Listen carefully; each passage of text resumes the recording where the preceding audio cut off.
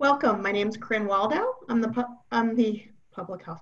I'm the economic development director for the Boulder Chamber. Been on a lot of these calls, and I feel like I'm part of public health these days. I want to thank you for joining us for the new combined office, field services / real estate, and manufacturing sessions. We hope that these combined sessions will still get you the information you need, but also provide you opportunities to give Q&A.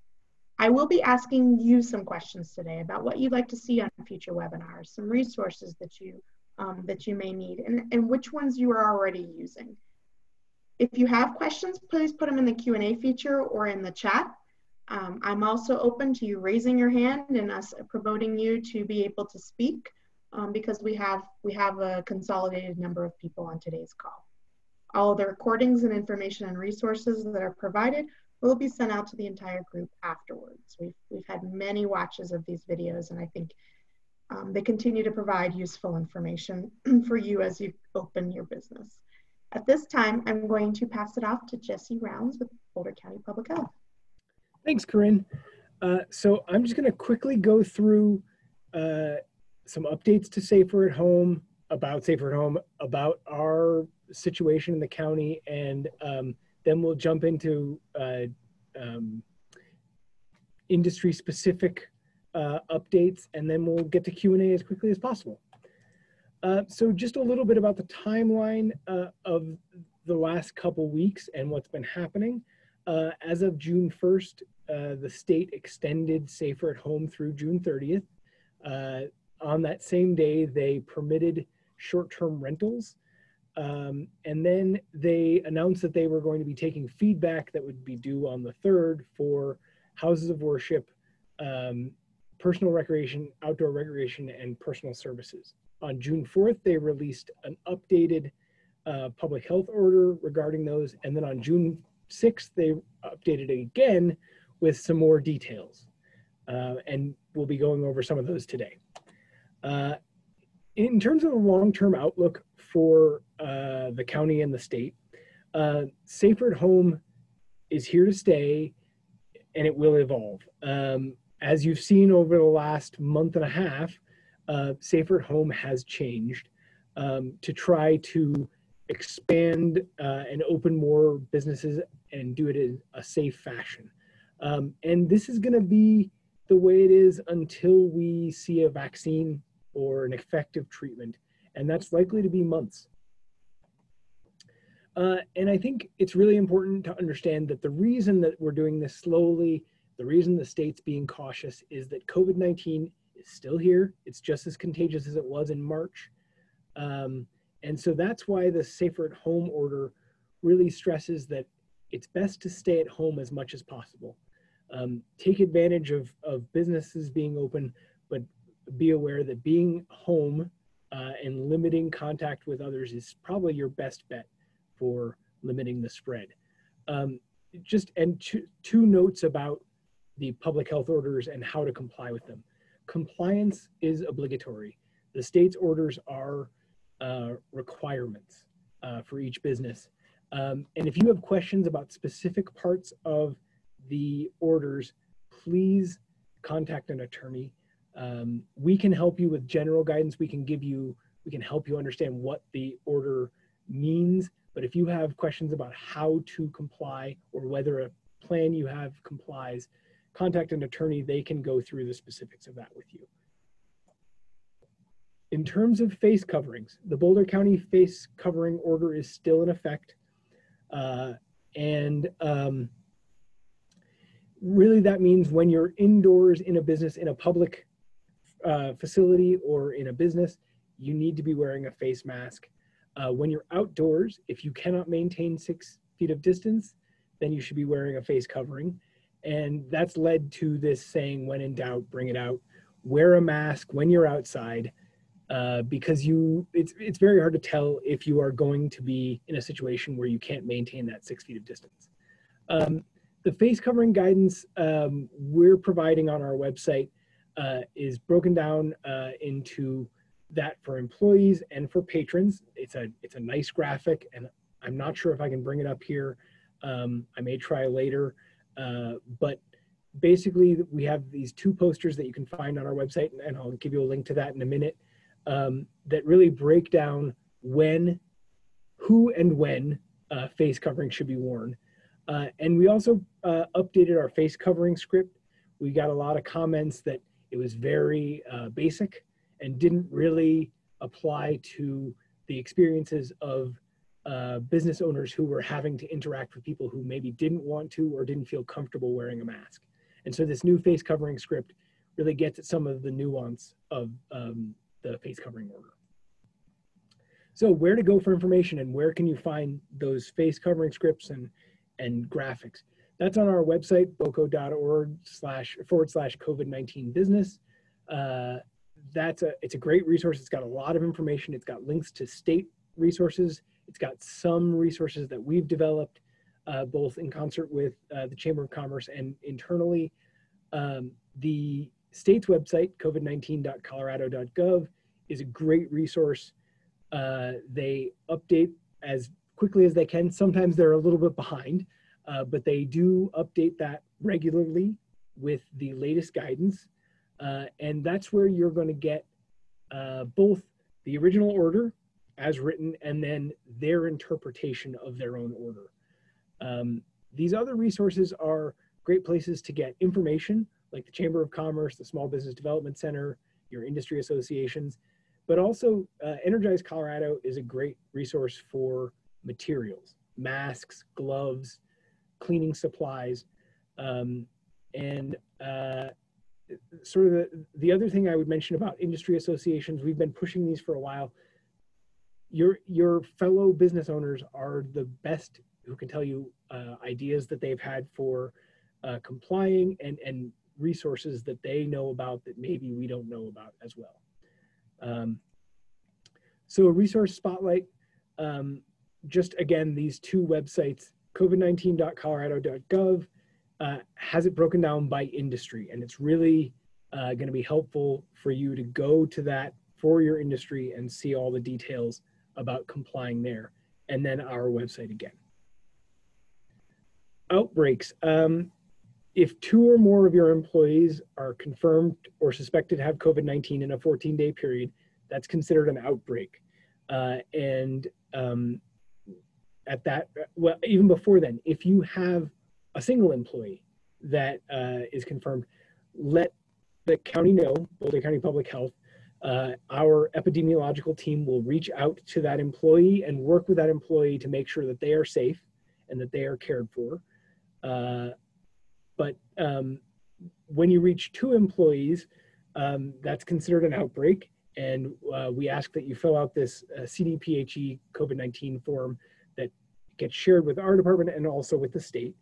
The epidemiological team works with the patient, your coworker, your employee who is sick. Our team, the business liaison team, will work with you at your business to try and figure out a way to stay open, to keep operating, but to stay safe. And that's really our goal through this outbreak monitoring system. So this has been a very big topic of conversation, variances. A variance is it's the county asking the state to vary from the public health order as applied to the whole state based on factors specific to our county. It comes from the county itself, not from individual businesses, and we wouldn't be requesting per individual business. We'd be requesting for the whole county to try and normalize across industries so that there isn't a rule for offices and hospitality and field services. It would be a one size fits all. This is what we're going for across the county, and it's based on our understanding of the current situation with respect to COVID-19 and the requests of business. And that's really where I wanted to go to in terms of, we're asking for your feedback. We do not have that method of obtaining your feedback yet.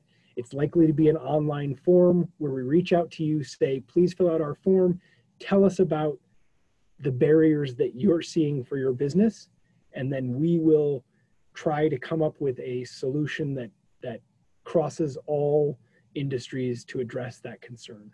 And I think it's important to note that once we craft a variance, the variance basically is an altered public health order that would be specific to Boulder County. And so it needs to be approved not only by the county commissioners, but it also needs to go to all of the hospital CEOs in Boulder County for them to approve our varying from the state public health order.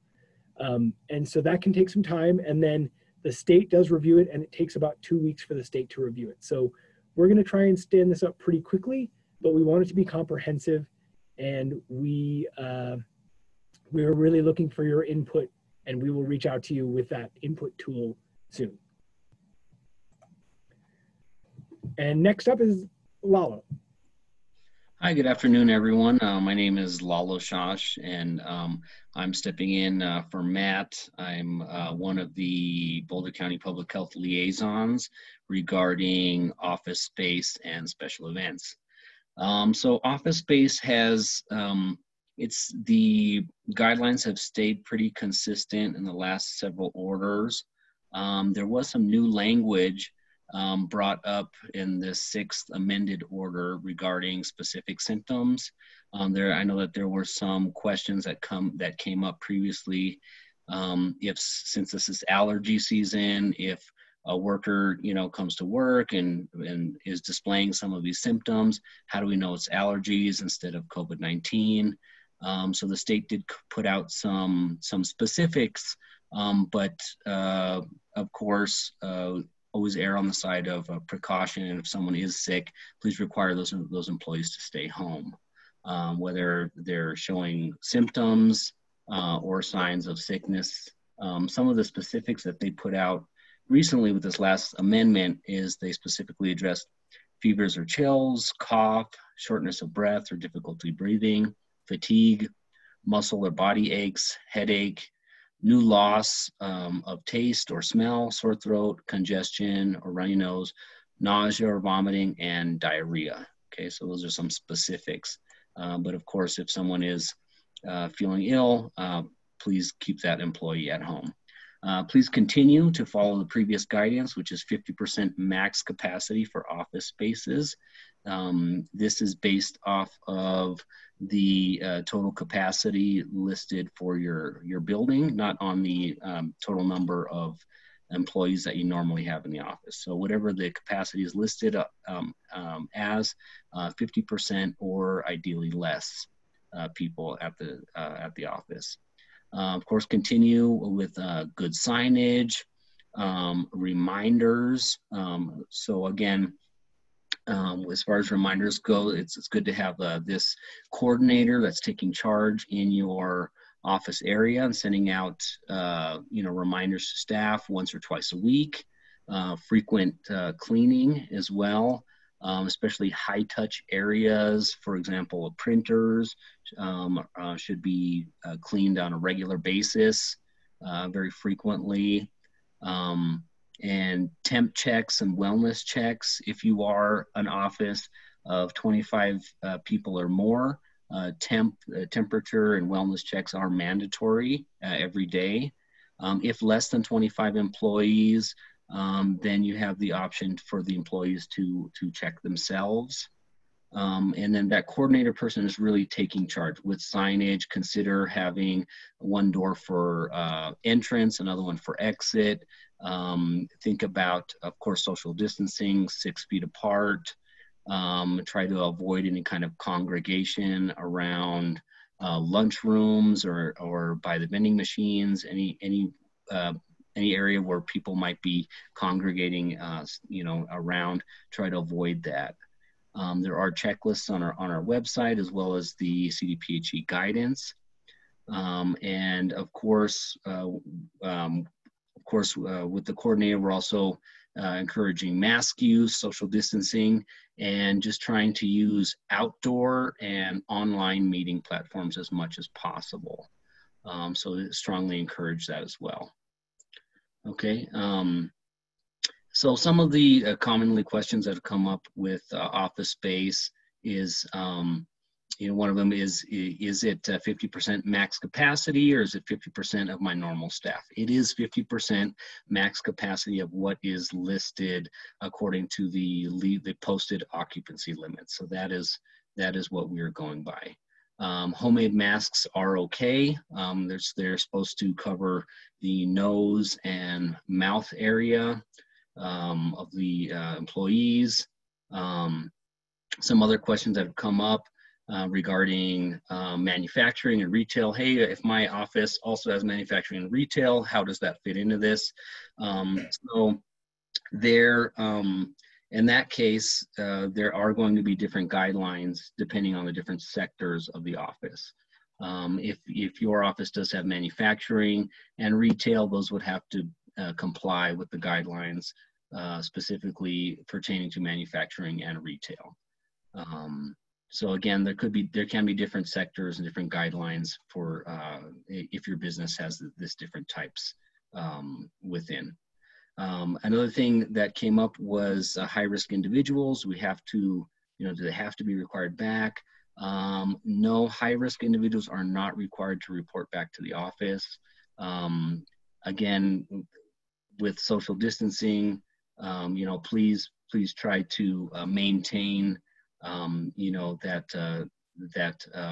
you can put your employees on a rotating schedule, but again, it's only 50% max or less. That is what we have at this point regarding the state guidelines regarding offices. Great, thanks, Lalo. And my name is Amber Sutherland, and today I'm going to be covering field services and manufacturing updates. And so for both of these areas, there were no updates in the last Safer at Home update. And next slide, please. And just wanted to talk about some common Q&A field service questions that had come up in the past. So open houses are still not allowed at this time. In-person real estate showings are permitted with COVID-19 measures in place. And occupied properties can be shown with no COVID-19 measures in place. Wanted to let you know that we've also had a few tenants reaching out just regarding real estate and showing of homes while they're still in the property. And we were basically having them take a look at their lease to see where they stand with having, people come in and show the property, and then, work with their real estate agents to either set up like virtual tours or to, just discuss the requirements for both parties if they're going to be doing showings while you still have tenants in the space. So just wanted to give you just an update of, some of the questions that have come in over the last week. And then lastly, if employees are working outside or indoors by themselves, no face covering is required. So that's just the last one on that. Next slide, please, Jesse. And then common Q&A for manufacturing. So all manufacturing follow general rules plus the May 18th face covering order. Face masks must be worn anytime 6 feet distancing can't be done. Non-critical manufacturing has an additional set. And then just some highlights from the general rules. And this is kind of applies to all of our areas as well. So deputized coordinator to address COVID-19 issues. Eliminate or regularly sanitize any items that are shared between individuals, such as coffee makers, keyboards, etc. And then provide flexible or remote scheduling for employees if possible. And lastly, always wear masks, and then maintain 6 foot distancing wherever possible. Next slide. And then just for non-critical, but a good idea for critical too. So no more than 10 employees per room. One-way flow of work and people. So just considering, using arrows and putting signage on doors. So you are addressing the one-way flow of work and people. And then use imperial barriers between workers whenever possible. So just thinking of, screens and that kind of thing as some barriers between people. And then just to showcase some of the sessions that we're covering this week, that's included in this slide. And then lastly, if you need to reach us, we do have a call center and the COVID Biz email for any additional questions. And then with that, I'll turn it back over to the chamber for questions. Questions? So Amber, will you go back one slide? Or Jesse, will you go back one slide for everybody? So as you'll see, we have just a general session on Thursday, which is just Jesse and I answering questions, no presentation, providing you opportunities just on Thursdays if there's any changes during the week or anything that comes up. In addition, the Spanish session on Wednesdays, it does change topics, but we have recordings of both a general session cross-industry as well as a food service specific session from May that you can use to share with employees if you have Spanish speaking employees. So while we provide all the signage in Spanish, we have a lot of the resources in Spanish. If they'd like to hear these rules from public health, from other industry leaders directly on one of these sessions, we do have recordings and I will continue to send those out. So I just wanted to point that out about the Spanish sessions, because transparency with your employees and vendors and guests has been one of the biggest and best tools that we've heard businesses use to increase consumer and employee confidence. So that's just what I wanted to bring up there. So Amber and/or Jesse, because the checklist is, the manufacturing checklist is mostly non-critical, are temperature checks and health checks required for critical manufacturing as well? I'm actually not confident of the answer for that. I assume yes. If you'll give me a minute, I'll look it up now and get back to you. But Amber, do you know? I'm not sure either, but if it's easier for me, Jesse, I can look it up. If you could, that'd be great. Open, yeah. And then thank you. If you want to move on to the questions, we can come back to that. I know the confusion is that critical's been open all this time and there are very few things, but then the orders had general for everybody and then specific for non-critical. So it might fall under that general for all businesses piece and not necessarily just the non-critical manufacturing. So go ahead, Amber, you look that up. Yeah, I'll just look it up real quick. Sorry. I think one really good way to look at it is the general applies to everybody, including critical, as far as I've read up until now. Amber will check, but yeah, always consider the general as part of your requirements for all businesses, I would say. Okay, so Amber's talking about that. I know that sometimes we're focused on our industry. So in this case, we have manufacturing or realtors, and I get a lot of questions on what's going on around me. Can I go get my hair cut? Can I go to a restaurant? Can I go to the gym? So Jesse, I know you went through the timeline, but can you give a little bit of an example of the world around us that the employees are part of, that people on the call may be part of, Sure. and some of the guidelines some of the general guidelines that some of those industries are falling under? Yeah, so I think, like I said earlier, the situation has been evolving. The governor and CDPHE implemented Safer at Home starting at the beginning of May, and the county followed suit on May 9th. We were more restrictive up until May 9th, and that's when we started allowing some limited, salons were open at a certain level of, at the time it was 10 people per space. But at the same time, when that happened, gyms were not allowed to be open, and a lot of other businesses had to remain closed. In the most recent updates, at the very beginning of this month, restaurants were allowed to open.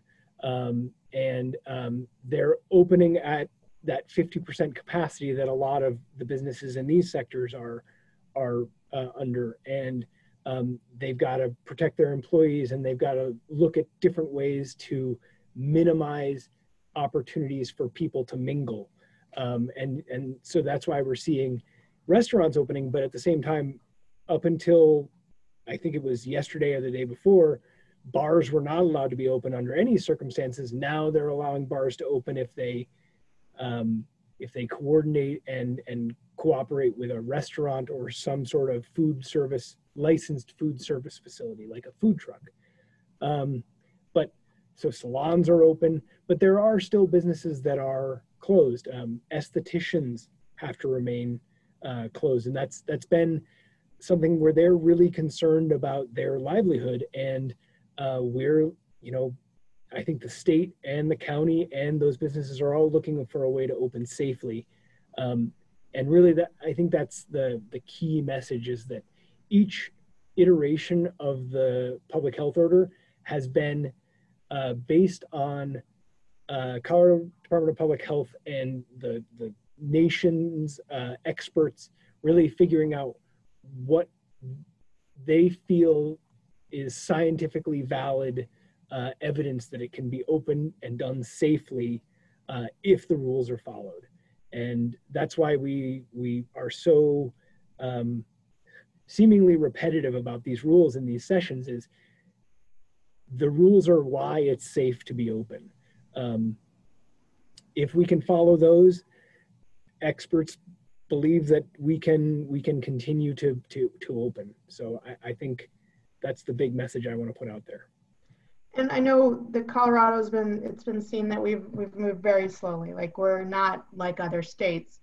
But in recent weeks or recent days, we've seen respikes in some communities that reopened a little faster. In fact, you hear news about Arizona, Florida, North Carolina, where they're hitting numbers higher than when they were in a stay-at-home order, or before the stay-at-home order. So, you know, I think there's very limited increases, but hopefully we don't have to go backwards like some states may potentially go. So there's a little confusion, and I get this from manufacturers, I get it from offices about, okay, I can be at 50% capacity in my office. Does that mean I can have a staff meeting of all 50% of those people? Can I convene more than 10 people or have a meeting of more than 10 people? You know, even if they've, can everybody come in and go into a room and have a full staff meeting? No. Say that out loud, Jesse. No. Yeah, sorry. I'm just so excited to be on a screen and seeing other people. No, you cannot. The 50% is predicated on the idea that you are still maintaining social distancing. And so that is really hard to do in a staff meeting. And so really consider the spaces that you have in your office. One of the things that's come up in a lot of different industries is, okay, so in shared spaces, we have to be 6 feet apart, we have to wear masks. But what if I'm in an office by myself? What if I've got 4 walls and a closed door? Can I take my mask off? And yes, I'm sitting in my office right now. There's no one else here. I have my mask off. But if someone were to come in, I'd have to put a mask on. And so that's why I have my mask right next to me.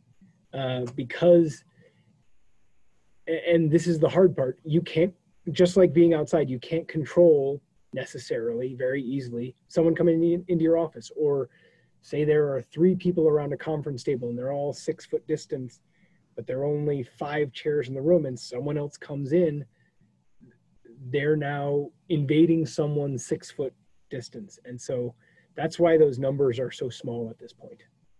Okay. Let's say you have clients, or in case of a chamber, we have people that want to come in for a meeting. How does that impact your 50%? Is that going to impact your 50% or? Yes.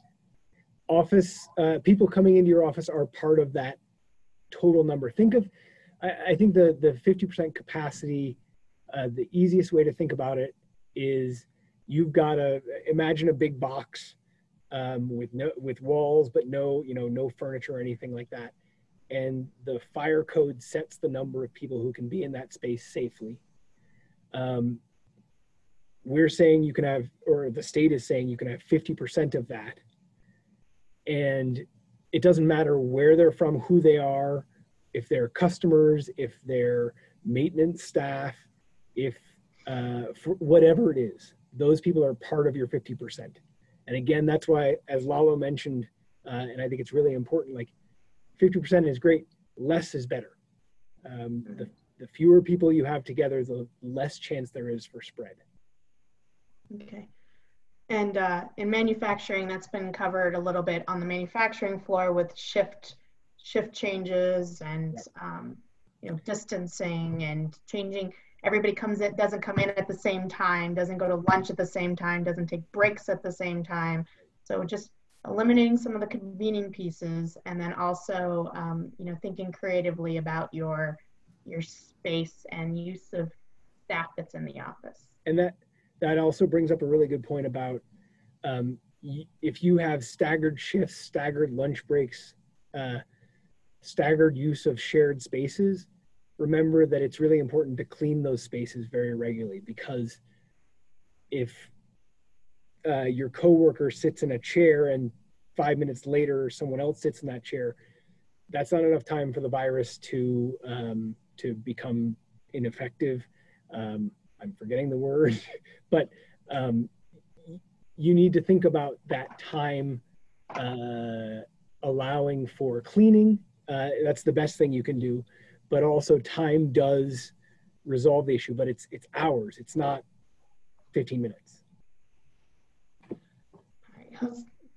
Amber, are you ready for me? Are you ready? Go ahead. Yes. So it says that the non-critical, it says conduct temperature checks, and the critical, it says when possible. So that's the two differences. So yeah, implements system monitoring protocols where possible is what it says for the non-critical, and then the critical reads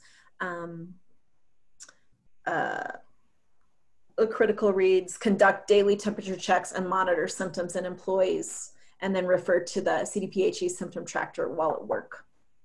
Okay. So that's the difference. So while non-critical doesn't have that requirement where it says where possible, right. One of the best practices of the health department and others is to continue to monitor symptoms. And if someone's sick, don't let them come in. Right. Yeah, I still think it's the best practice on a daily basis. Just even if it's when possible, just checking in with people to see where they're at, especially with the outbreaks. To really get a handle on that before that happens. So Layla, you talked a little bit about, we get this question, this allergy season, and they revised the list of symptoms. Some of the symptoms to allergies are coughs, sneezes. I mean, I've been on a call with at least 4 people today who had to get a tissue because of allergies. So the recommendation is, if you have any of those symptoms, not to come in, or is there a way for them to prove they have allergies? I guess the only way for them to prove that they have allergies would be to take the COVID-19 test. That would be through with a physician. But really, when in doubt, please have your employees stay home. According to those, as you can see with the list of those symptoms, some of those symptoms could be confused with allergies, and really without a medical professional there's no way to really know. So when in doubt, have your employees stay home, and if they really want to prove that they do not have COVID or they're not contagious, then they can consult with their medical professional to get a test. Okay. Ambra, is there any way you can put into the chat a link to the location you got that verbiage? Or yes. If that's in the, thank you very much. Mm-hmm. So a question about HVAC systems. I got 3 emails this week about HVAC systems. Nice. So some companies and offices are worried about, or manufacturers, if they can't open their windows, because you talk about the proper ventilation, they're worried about the HVAC systems and what you need to do to assure your HVAC system is good enough. Do you guys have any recommendations, or should we just keep directing people to CDC and I think it's ASHA or something like that website? So CDC and ASHRAE and OSHA. So ASHRAE is the it's engineering group. OSHA is the occupational safety, and CDC has health guidance. But and they're the experts. And I don't know, Ambra or Lalo, if you have expertise in this, but I was speaking with the chief building official for Boulder County yesterday, and he repeated what we've been talking about in these sessions since the beginning, which is if you can increase the amount of fresh air flow into your space, that's one of the best ways to clean the air. You can't just throw the highest level filter on any HVAC system. So probably the best thing to do is make sure your HVAC system is up to date, make sure it's been maintained, make sure it has new filters. If you are renting in a building, speak to your landlord about if there are better filters that are possible to put on those into the systems. But really, fresh air is your friend. That's why outdoor dining is such a popular option right now. Is fresh air and wind, breeze is gonna move the virus through a space best. We've gotten a lot of let's say vendors that are approaching businesses saying for $3,000 you can have this deionization system or this system added to your HVAC to kill the virus. Should companies be aware of some of the, I mean, it's not just HVAC. We have them coming in saying, we'll certify your readiness, or there's a lot of people out there taking advantage a little bit of the COVID crisis. What should they, where's a trusted source on that? I don't know where the trusted source to find good vendors is. Maybe you all know, but be very cautious. Check those government sources. Check ASHRAE. I have not heard of any specific upgrade to an HVAC system that will automatically protect a space. That just doesn't seem likely, and so I be very careful. I think ASHRAE is the American Society of Refrigeration and Heating Engineers or something like that. I was on the site yesterday because I had a lot of questions about HVAC. So I'll send that out to this group because it tends to be more the office folks and the manufacturing folks that are worried. We'll send some of the CDC guidelines, and they've been partnering with ASHRAE a little bit on some of the HVAC issues. Let's see. I think I'm just going to ask one more question if there's no more questions that come in, and that's about mask wearing. It's a pain. Wearing it 8 hours, and so forth. What are some tips and practices to beware of in mask wearing? Because, touching or removal, you took yours off. What do you now need to worry about when you put it back on? Hand washing. How do you communicate to your employees the safest tips on mask wearing? So I think both the chamber and the county have posters and tools that can really help with this. In terms of mask wearing, you should wash them regularly if they're reusable. If they're not reusable, throw them out after each use if you can do it. If they appear clean, you might be able to use them one more time, but again, every time it gets used, it gets less effective. Hand washing, staying 6 feet apart are your best bets. Really, those are the things that are going to protect you.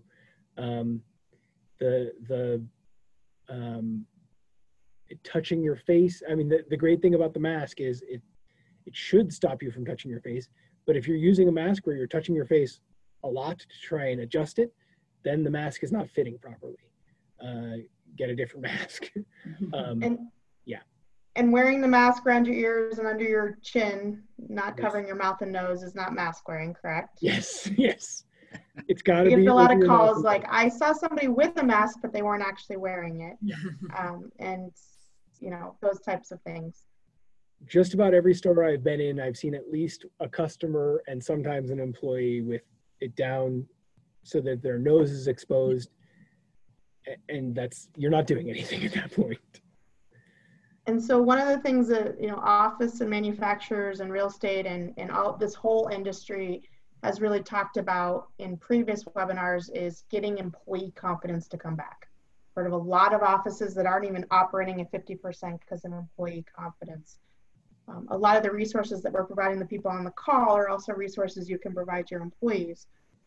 What else could you do? What are some other things that you can do to increase employee confidence?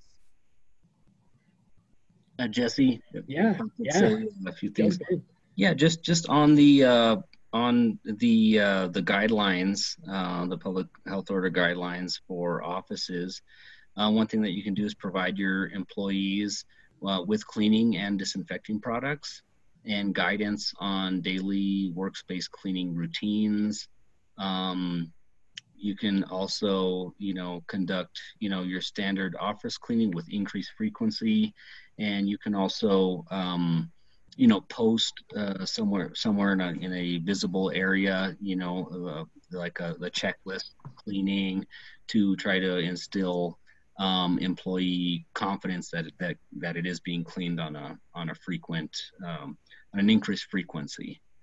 So those are some things that the public health order has recommended for offices as well. So transparency, making sure that they know that these are the measures that came from public health, to try to maintain our health while reopening.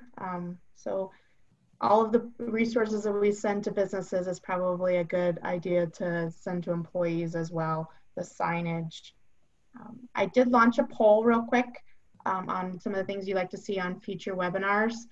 And Jesse, I think the top one is on infection rates. Lane on the last call talked a little bit about what's going on with infection rates in Boulder County and Colorado, because we're hearing about the massive numbers in other states. What's happening in our county? So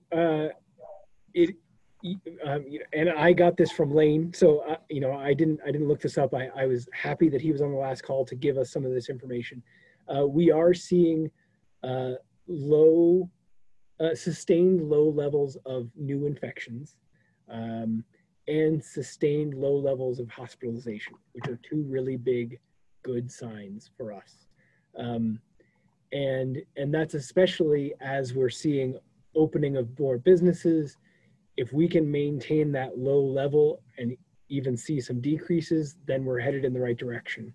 And the concern that we have to be aware of is if we see spikes, if we see increases, as Corinne mentioned, other states are seeing, we're going to go back to stay at home or something less than what we have now in terms of openness. And that's why all of these measures are so important. And I think, to go back to your earlier question and what Lalo said, like, the more we do to show that we're complying, the more confidence there is, the more comfortable people become following those guidelines. Hopefully, the sooner we'll be more open. Well, thank you. And so with a potential variance in Boulder County, so a variance, as Jesse explained, is something the county would apply for from the state, not a business applying from the county. So we've gotten a lot of businesses saying, but I'm doing this, can I get a variance? So, hold off on that. We will send you out a link to where you can provide some where the restrictions are impacting your businesses, feedback to the county. They will then submit a variance, most likely in the near future, to the state, and it would be a couple-week time frame. So this isn't an overnight thing. But the number one thing we heard on this poll was you want updates on orders. This would probably impact industries. And so on these calls, we'll continue to update you on those changes, allow you to ask questions, and then continue to provide resources that will help you follow the rules and the requirements as best as possible, just like the signage. Most of the people here said they're using the signage, which makes me really happy because the graphic designer spent some time on that. I want to thank everybody that attended. I know there are several industries, but most of the people on these calls have an office. And then there was the additional of the field services and manufacturing. Continue to attend, ask your questions even between hand, and continue to get the resources, provide the feedback when we send you that option, and continue to open in a safe manner so that we don't go backwards, that we're not in a more restrictive capacity in the future. I want to thank Boulder County Public Health. We only had 3 on today this call. The previous one had like 6. Now that we've combined some industries, I want to thank you. You've dedicated a lot of hours. I think I'm on hour 55 of these webinars. And so there's a lot of hours dedicated to making sure businesses are doing this as a safe practice, that our numbers are staying down, that we increase customer confidence and employee confidence, and that we can get our economy rolling at least a little bit more into the summer. Thank you, and I hope everybody has a wonderful afternoon. Thanks, Corinne. Thanks, Amber and Lala. Thank you. Thanks, everyone.